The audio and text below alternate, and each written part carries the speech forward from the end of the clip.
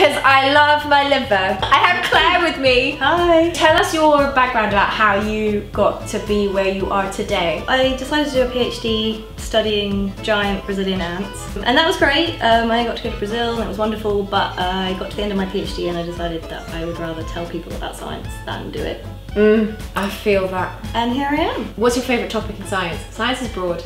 Well, that's a tough one, but I think we both share a mutual fascination with animal sex. So I brought my top 10 list of animals who have weird sex. Oh my god! But wait, 10!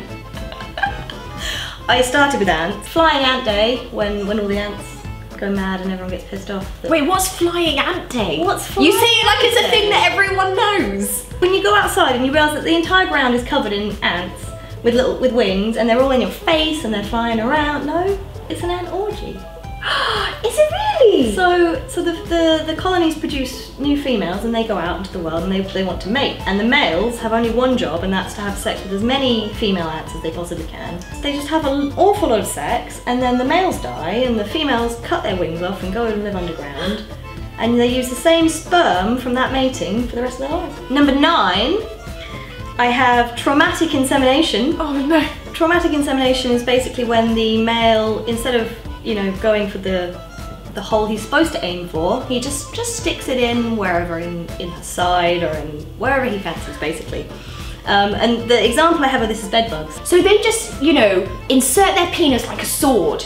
How do they make sure the sperm gets to where the eggs are? To a certain extent, the females have evolved to cope with. The females, they just put up with it. It's okay, later in my list I have some more feminist Yeah! examples. So at number 8, I did a bit of Googling today, and there's something called a sea hare, which is this weird, blobby, gooey little thing. They're all hermaphrodites and they mate in a chain, and sometimes they make a circle. So they just, any new individual that comes along and wants to join in just kind of tags along the end. Oh, that's so cute! The anglerfish.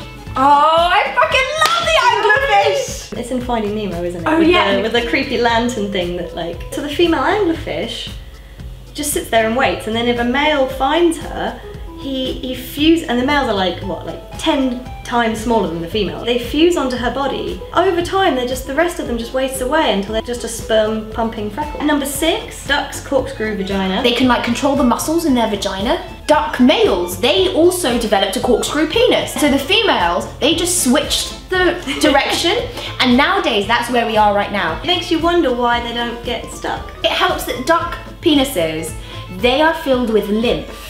Like lymph fluid. Even though they're erect, they're very malleable. Malleable.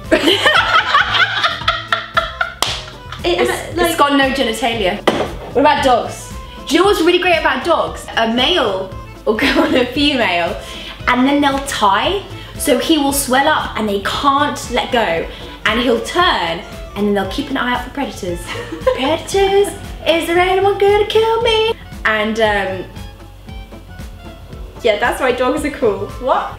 Number 4, I have explosive ejaculation. So this is best known in bees. They have sex again, like ants, in this huge, crazy flying orgy thing. Flying orgy! It's a challenge, but the males are basically stimulated by anything, like even if you just stroke them, they'll... Yeah, it's like humans. Male bees have explosive ejaculation, so it kills them. Bees also leave a mating plug behind. And I knew that this was true in spiders and scorpions. I didn't know it happened in mammals.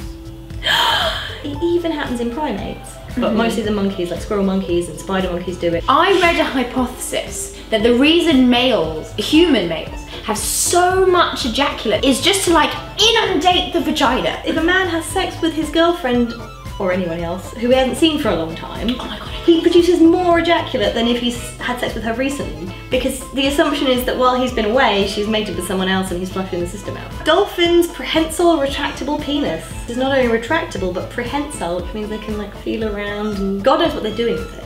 Oh god. Well, I you suppose don't female want to know. dolphins know what they're doing with it, but... And male dolphins and seals. Well, yeah, again, I think dolphins are intelligent enough that they are a bit weird sexually. So at number 2, the old classic, penis fencing flatworms. Penis fencing! Everybody loves them. This is my favourite. It's the Argonaut octopus. Their penis is an evolved arm that grows behind their eye. The penis breaks out of his face and then swims of its own accord towards the female, suckers onto her, and mates with her. And the male was obviously killed in the process. I love biology! So if you liked Claire, because I like Claire, you should go look at her blog. www.curiousmeerkat.co.uk. Favourite animal sex fact: female bonobos have sex on average every 2 hours. They use it to fight the patriarchy, and if you want to know more, you should go look at my science show off video. Drosophila fruit flies, the males, their sperm, it's all coiled up inside their body, but if you unravel it, it's like twice their body size. How does the female take that? Bye! Bye!